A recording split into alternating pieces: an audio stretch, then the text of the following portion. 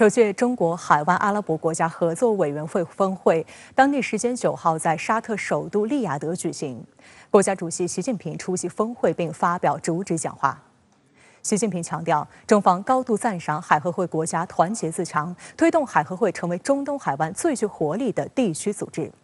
站在历史的十字路口，我们要赓续中海友好传统，以中海战略伙伴关系为契机，充实中海关系战略内涵。首届中国阿拉伯国家峰会也同日举行。阿拉伯国家联盟8号发表声明称，首届中阿峰会具有重要历史意义，将加强中国与阿拉伯国家的战略伙伴关系，促进双方合作。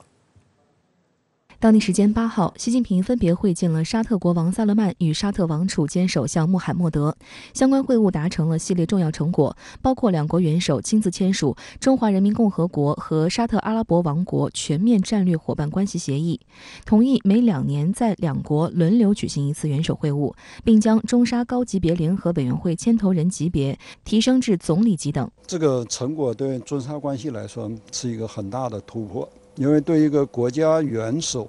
特别是大国的元首来说，他最宝贵的资源就是时间。现在我们跟沙特规定是每2年要搞一次元首会晤，可以看到我们把沙特提高到一个非常重要的位置。迄今为止，这么高级别的、这么频繁的国家领导人之间的会晤，应该我们只有跟俄罗斯之间有，所以对中沙关系来说，这是非常具有指标性意义的。9号，首届中国阿拉伯国家峰会在沙特阿拉伯首都利雅得举行，这也是习近平主席此次出访的另一大亮点。阿拉伯国家联盟8号发表声明指出，中阿峰会将加强中国与阿拉伯国家的战略伙伴关系，促进中国与阿拉伯国家的合作。峰会召开前，习近平分别会见了苏丹、科威特、巴勒斯坦、埃及、突尼斯、毛里塔尼亚、吉布提、卡塔尔、伊拉克等多个阿拉伯国家领导人。中国驻埃及大使廖立强日前表示，举行首届中阿峰会恰逢其时，标志着中阿友好进入新阶段。我们希望同阿方以召开峰会为契机，共商中阿关系发展大计，进一步凝聚双方在重大地区和国际问题上的战略共识，为中东与世界的和平与发展注入正能量，全力构建面向新时代的中阿命运共同体。同日举行的还有中国海湾阿拉伯国家合作委员会峰会。海合会是海湾地区最主要的政治经济组织，成员包括沙特、阿联酋、卡塔尔、科威特、阿曼8邻6国。中国长期保持海合会第一大贸易伙伴地位，去年中海贸易额逆势增长44%。中国现代国际关系研究院中东所所长牛新春认为，首届中阿和中海峰会的重要性与当前国际大背景密切相关，即美国作为全球头号超级大国，影响力在下降，其他大国影响力在上升。在多极化背景下，中东阿拉伯国家包括海湾国家则崛起一股重要的独立力量。在过去100多年，在中东地区，美国和欧洲一直是最大的外部影响力量。那么现在他们的影响力下来之后，阿拉伯国家跟海湾国家都在寻求外交和经济上的独立自主性。在这个情况下，他们和全球最大的发展中国家中国来开一个峰会，是国际多极化力量中一个很重要的发展的态势。值得注意的是，就在首届中阿峰会召开前夕，世界超市义乌和沙特完成了首单跨境人民币支付业务。外交部发言人毛宁在9号的例行记者会上指出，人民币跨境支付的运用对促进中阿贸易往来发挥了重要作用，这也是中国同阿拉伯国家贸易投资便利化的一个生动缩影。中国目前是阿拉伯国家的最大贸易伙伴。2021年，中国对阿拉伯国家直接投资存量达到230亿美元，比10年前增长了2.6倍。习近平主席此次访问沙特时表示，中方愿同沙方提升贸易、投资、金融合作水平，拓展电子商务、数字经济等领域合作。我们相信，此次访问将推动中沙合作进一步走深走实，实现更高质量、更深层次的互利共赢。西方主流媒体也在密切关注中国领导人此次中东之行传递出的重要信号。沙特分析师阿里·希哈比告诉美国 CNN， 沙特将习近平此次国事访问视作对华关系的加冕。沙特以通常留给该国最重要战略伙伴的盛大仪式接待了中国领导人，更是向美国传递了一个含蓄的信息。英国金融时报8号的报道称，华盛顿正密切关注中国领导人此访。尽管美国对沙特等海湾国家的军事支持几乎不可能被取代，但这并不妨碍这些国家在贸易、技术方面与中国拉近关系。英国经济学人杂志8号评论称，受到高油价和经济增长的鼓舞，海湾地区的领导人普遍认为是时候走出美国的阴影了。拜登将不得不接受中国在该地区发挥更大作用。美国《纽约时报》援引新加坡学者观点称，海湾国家相当于已经向华盛顿放话，我们不只你一个选择。沙特及其邻国如何看待世界秩序以及中国在其中的地位，将在利雅得中阿峰会结束时变得更加清晰。最近几天，西方媒体铺天盖地的报道都强调美国的衰落和中国的崛起，其实是没有必要的，因为在整个中东地区，我们并没有把美国作为主要的目标，我们的关系还是建立在中国、沙特、中国和阿拉伯国家之间互相的互利合作的基础上，并不是针对任何国家，我们也没有任何意图来填补真空，或者说把任何国家要赶出中东地区。中国驻美大使秦刚日前应邀出席美中贸委会2022年度晚宴，并发表主旨演讲。秦刚在演讲中强调了中美贸易关系的重要性，并强调希望看到中美合作升温。同时，虽然美国内有不少声音鼓噪中美脱钩，但美国财长耶伦、商务部长雷蒙多近期都强调与中国加强经济合作的重要性。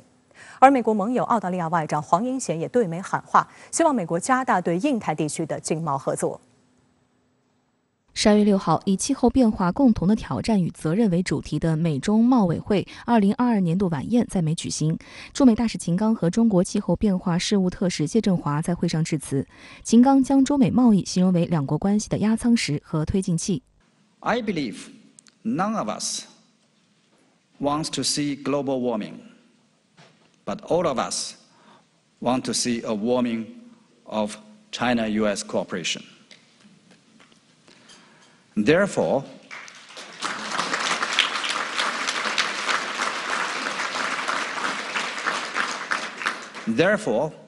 we must not allow the ballast to reduce weight or the propeller to lose power. Instead, we need to provide fuel to ensure the shape of China-US relations will not lose direction or speed.And will brave storm and ride the waves. 外界普遍关注中美关系持续紧张会否对两国经贸合作带来严重影响。对此，秦刚强调，中美互为主要贸易投资伙伴，两国产业深度融合互补，双边合作潜力巨大。但当前，美方将中国定义为最主要竞争对手和最严峻长期地缘政治挑战，这是严重的战略误读误判。为此，美方在出口管制、进口限制、投资审查、科技合作、行业监管、产业补贴等方面采取了不少措施。半导体、新能源这些原本的商业机会似乎变成中美商业禁区，这违背了市场经济原则和国际经贸规则，扰乱了全球产业链供应链。秦刚表示，希望两国元首在巴厘岛会晤达成的共识能够切实落实，两国能够确立对话而非对抗、双赢而非零和的交往基调，推动中美关系重回健康稳定发展正轨。那总体来讲，就是回到过去那种经贸关系，你是很难想象的，基本上是不太可能的。但是呢，虽然做不到那个比较好的状态，但是一个正常的国家间的经贸关系，它还是这个值得期待的。所谓正常，就是指正常的贸易正常的这个交流，它还是能够期待的。但是恐怕在高科技等领域呢，美国可能还会继续对中国进行打压，所以前景总体是可以期待。事实上，中美元首巴厘岛会晤除了同意恢复两国在气候变化问题上的合作，双方团队还就宏观经济政策、两国经贸等问题进行对话。其中，美国财长耶伦分别在 G20 峰会期间与中国人民银行行长易纲和国家发展改革委副主任连维良会见。中国商务部部长王文涛在泰国曼谷 APEC 领导人非正式会议期间应约会见美国贸易代表戴奇。12月8号，耶伦再次表明寻求深化华盛顿和北京的经济接触，并称美中紧张关系可能进一步缓和。耶伦强调，虽然目前还没有访问中国的确定计划，但对此持开放态度，并期待两国的交流会比过去1-2年更加紧密。耶伦呢，在美国政府呢，他一直主张是跟中国经济合作交往的。那么这一次中美元首会谈以后，美国的这个经济界、工商界对这么一个积极的信号呢是非常欢迎的。所以耶伦所代表这一群人呢，他就希望能借着这个中美元首会的这一个东风，能够把这个中美之间有一些被停下来的经贸合作能够重启。这是他们的希望。我想呢，这一定会对中美关系，尤其是经贸关系产生一些积极的影响。根据中国海关总署11月7号公布的数据，前10个月中美累计贸易规模达到6398.30亿美元，同比增长5.1%。因此，美国商务部部长雷蒙多近期表示，必须要继续与中国做生意，与中国的贸易将支持美国就业市场。除此之外，美国在亚太的盟友澳大利亚近期也频繁表达加强与中国经贸关系的重要性。澳总理阿尔巴尼斯表示，要改善与中国这个最大贸易伙伴的关系。在 G20 巴厘岛峰会期间，澳财长查莫斯也表达了澳中关系稳定的重要性。12月7号，澳大利亚外长黄英贤在美国智库卡内基国际和平基金会发表的讲话中喊话美国加强对印太地区的经济交往应该是一个优先事项。此外，美国发起的印太经济框架在市场准入上也显得保守，因此让一些参与的亚洲国家感到失望。黄英贤称，美方显然有观点认为，美国盟友必须在集体安全原则下行动。然而，美国与盟友的关系已经来到了越来越需要充分发展的经济关系的阶段。美国的政策应该以清楚了解印太地区的其他国家想要什么为基础。他还表示，美国有必要向区域内的合作伙伴表明，美国对地区事务的参与不能仅仅跟国家安全利益有关。复旦大学美国研究中心教授张家栋对深圳卫视记者表示，由于美国国内目前普遍存在一种恐中症，这种价值观挂帅的倾向给美国的盟友造成了很大的影响，很不得人心。而此前中澳关系转差，根本原因也是美国要求地区盟友加大对华围堵。所以黄英贤喊话美国强化与亚太甚至印太地区盟友的经贸联系，也暗示美国需要改善对华关系，尤其是这些国家最大的贸易伙伴是中国，而非美国。美国呢要求他的盟国也同样对中国要安全挂帅，要价值观挂帅，但对澳大利亚这些国家来讲，他愿意在安全、在价值观这些方面听美国的，但他同时也想保持正常的经贸关系，所以他就想向美国喊话，就是你不能只偏那个安全议题，你也要重视这个经济议题，这样子这个美澳同盟体系他们的对华政策呢才能平衡。美国会继续充当反华急先锋，给中美关系制造麻烦。众议院8号率先表决通过了下一年度的国防预算授权法案，达到创纪录的8580亿美元，其中包括计划为台湾地区提供100亿美元的所谓军事援助。对此，外交部发言人毛宁表示，坚决反对美国借国防授权法案夹带通过涉华消息内容，敦促美国停止打台湾牌，停止美台军事联系，以免进一步损害中美关系。当地时间12月8号，美国众议院以350票赞成、80票反对，通过了总额高达8580亿美元的2023财年国防预算授权法案，数额较白宫此前提出的预算增加450亿美元，同时比前一财年的授权额度调高800亿美元。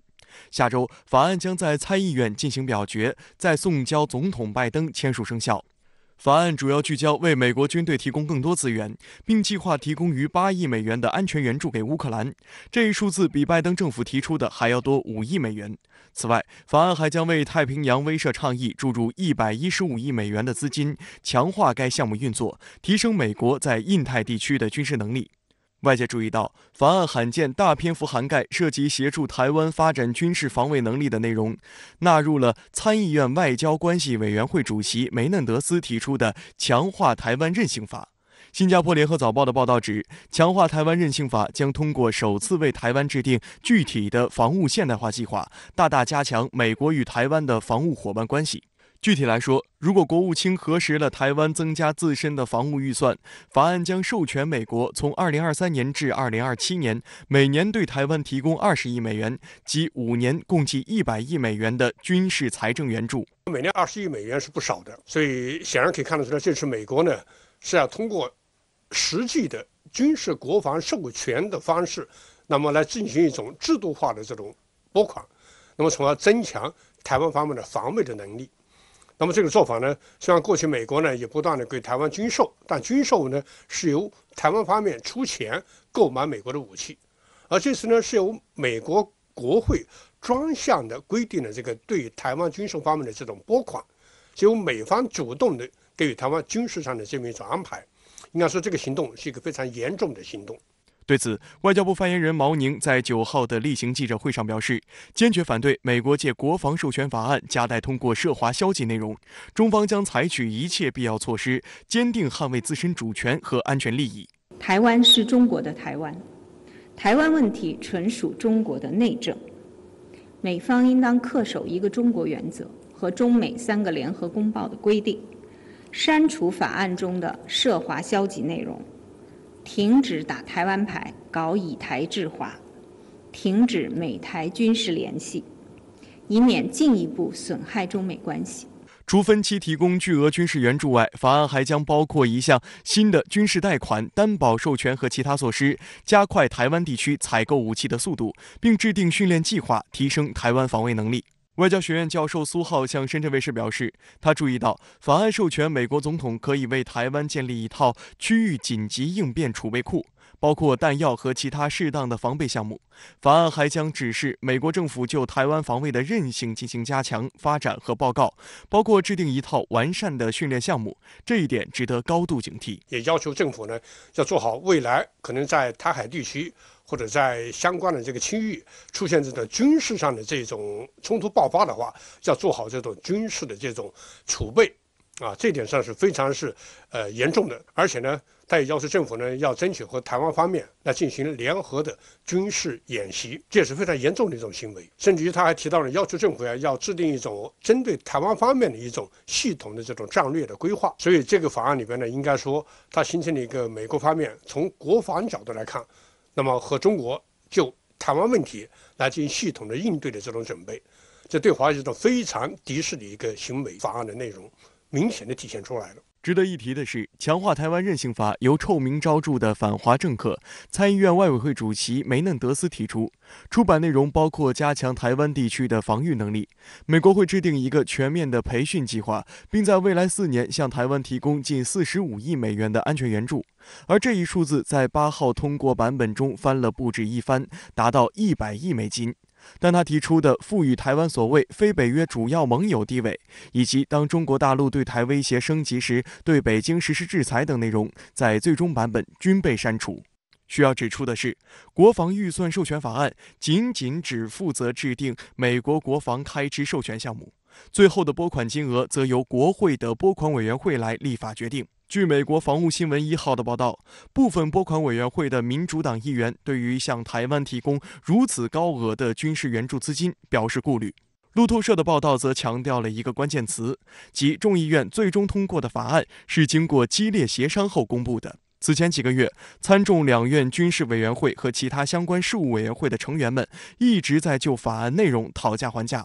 路透社同时指出，新财年国防预算法案的最终版本还弱化了原先议员们提出的有关禁止使用特定中国芯片的条文内容。新版本的文字不再明文禁止联邦政府的承包商使用中芯国际、长江存储和长鑫存储的芯片，并将合规期限从原版本的2年推迟到5年。这一变动是因为原先的提案引发了美国商会和其他业界团体的强烈不满和施压。他们表示，要确定大量电子产品中的芯片是否是这些中国公司制造的，将是成本高昂的困难挑战。这次的美国的这个国防法里面呢，对于芯片方面的贸易呢，相对来说呢显得要松一些，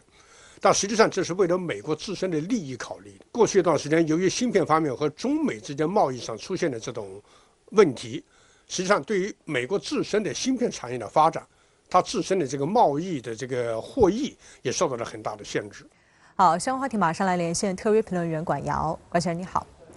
美国会众议院周四通过所谓国防授权法案，其中包含未来5年将向台湾提供所谓100亿美元军事贷款的内容。那您对此怎么看？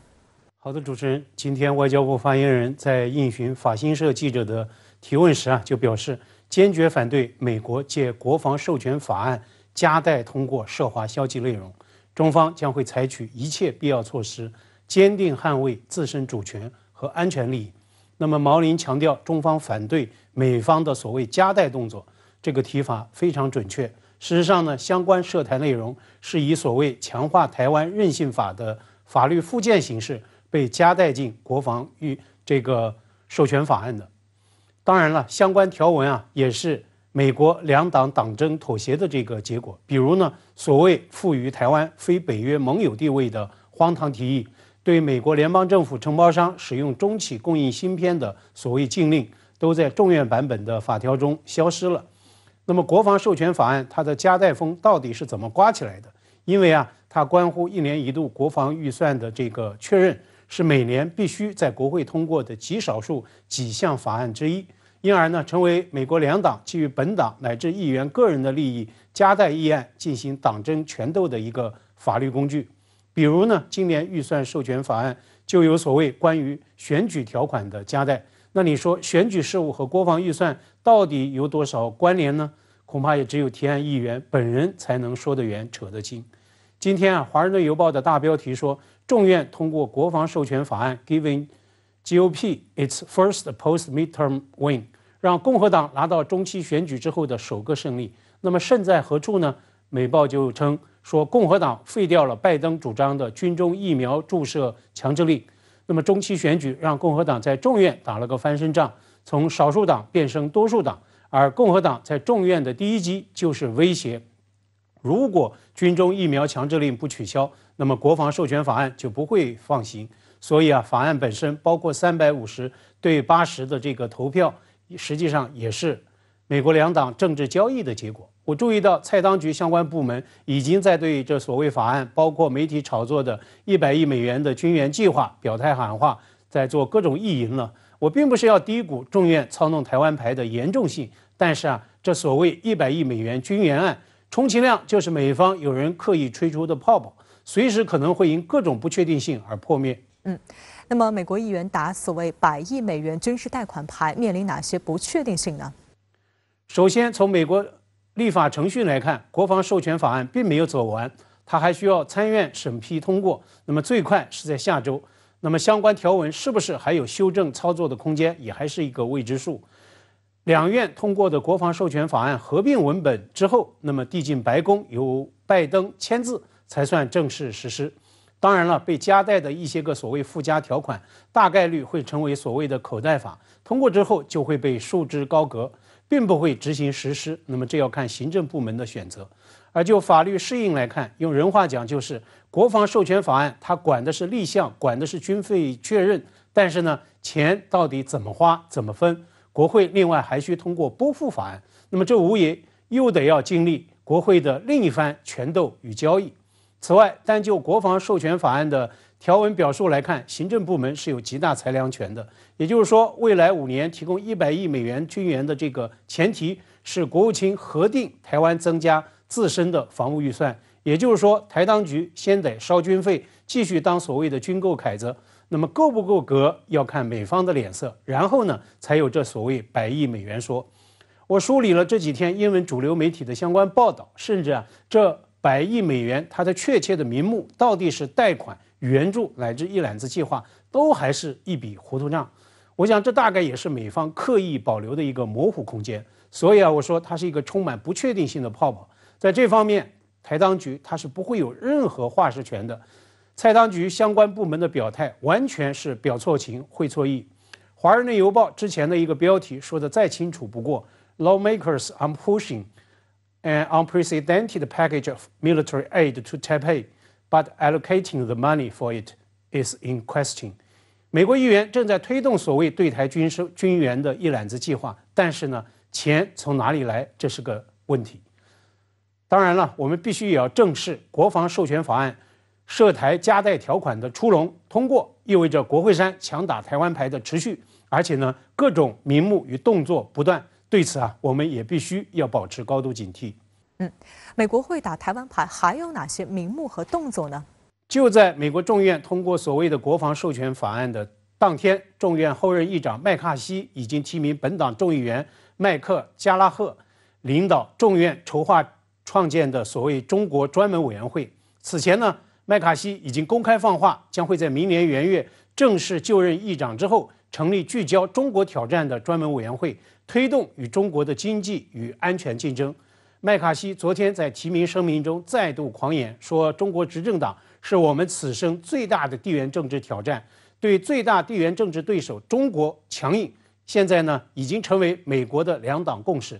而路透社今天发自华盛顿的电稿也特别确认，加拉赫曾经作为美国众院军事委员会的成员，对中国言辞强硬一直是他的所谓政治人设。那么如果未来加拉赫挂帅的众院中国委员会果真启动，他在台湾议题上的动作想必少不了。在展望新年中美关系的走向时，路透社6日发自台北的电稿将台湾议题称为中美关系紧张的风暴眼，是所谓 Eye of the Storm。但是台湾问题在中美关系中的真实的位置，中国元首在长达3个多小时的巴厘岛习拜会中说的再清楚不过，是中国国家利益核心中的核心，是中美关系政治基础中的基础，是一条不可逾越的红线。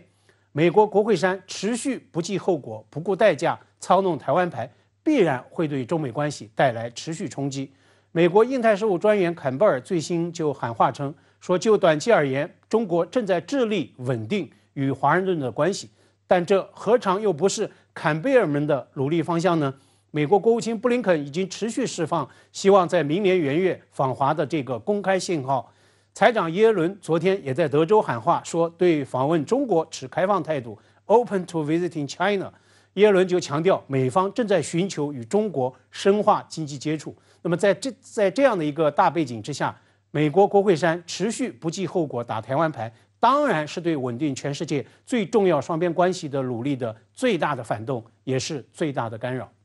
好，谢谢广尧先生在线和我们分享您的观点，谢谢。12月9号上午，国产大飞机 C919 大型客机交付首家用户中国东航，这也是 C919 大型客机在全球范围内的首次交付。C919 首架机交付是继获颁生产许可证与型号合格证后，我国大飞机事业征程上的又一重要里程碑。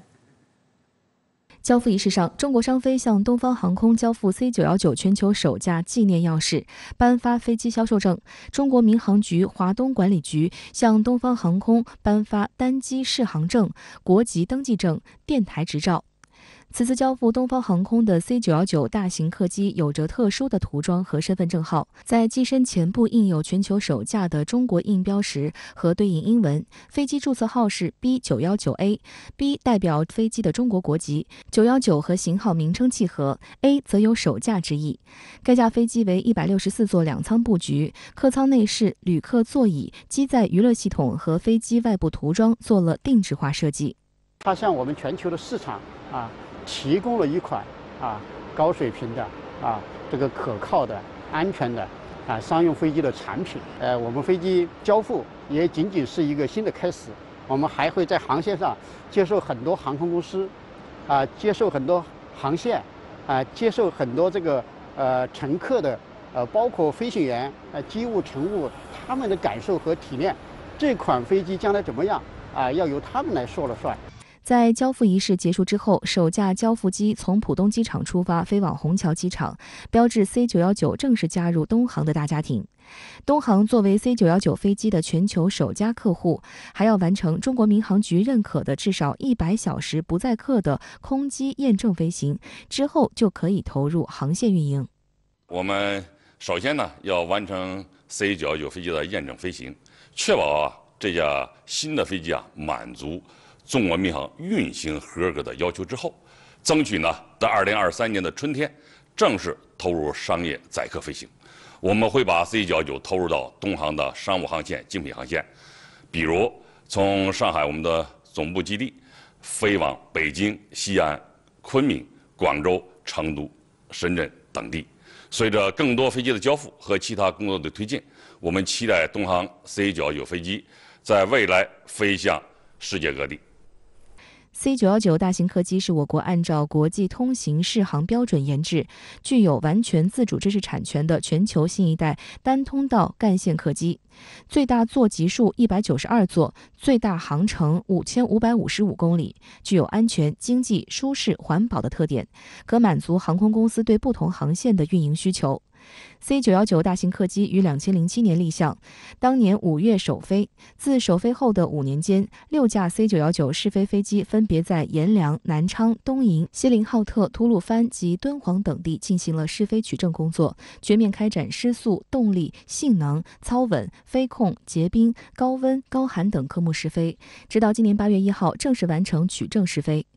C919大型客机系列型总设计师吴光辉院士表示，通过 C919的研制，我国首次走完大型客机设计、制造、试验、试飞及试航取证全过程，具备了按照国际通行适航标准研制大型客机的能力。通过 C919的发展，我们要形成中国的民机产业。到目前为止，我们 C919仍然在单通道飞机里面仍然是最先进的。另外，我们有很强的产业基础，从技术能力来讲，材料，比如说碳纤维，比如说起落架用的钢，比如说铝合金材料等等，还有包括一些电子元器件以及电子设备，我们现在逐步的也在国内形成能力了。实际上 ，C919的目光也并不只局限于国内。中国商飞已为 C919向欧洲航空安全局提出适航申请，为潜在的出口订单做准备，并获得了欧洲航空安全局的受理。市场普遍预计，欧洲航空安全局与中国民航局的互认颁证相对会更快。飞机大量部件选用了欧美最新技术货架产品，这也有利于适航取证。比如发动机 LEAP-1C 就是法国主导研制生产的，C919的成功，欧洲也得益良多。